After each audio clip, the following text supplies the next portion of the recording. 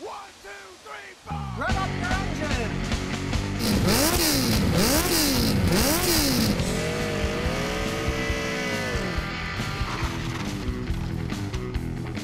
It's time for ScottyKilmer.com.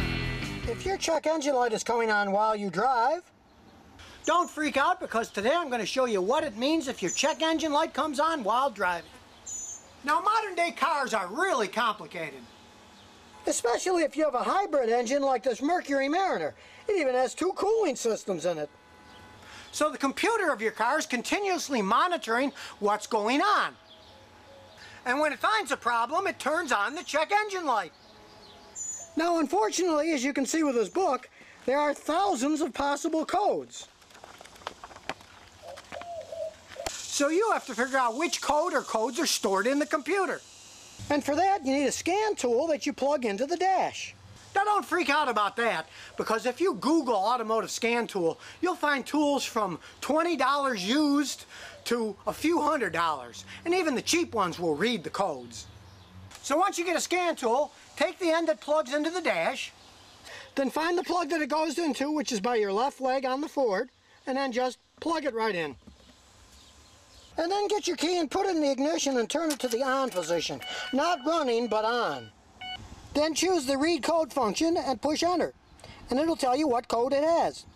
And in this case, it's P0114. But how can you tell what that means? Well, you can buy a lot of expensive books to read, but hey, you're probably watching this on YouTube, so why not go to the internet? And just go to obdcodes.com. It's a completely free website. We're working on a Ford here, so we'll click on Ford. And we'll scroll down to P0114. And there it is. Intake air temperature circuit intermittent. So now we know this particular vehicle has a problem, the intake air temperature circuit, which is right here. In this Ford, the intake air temperature sensor is right here, right by the air filter. It's part of the mass airflow sensor. It's a one-piece unit, and you replace the whole thing.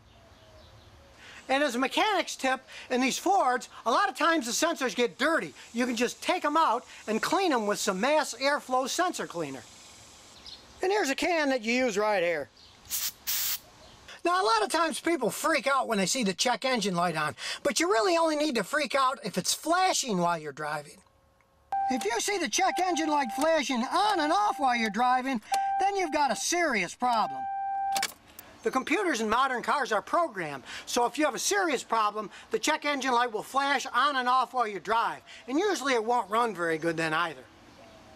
So if your check engine light is flashing on and off, either get your car towed to a mechanic or drive it to a really close mechanic.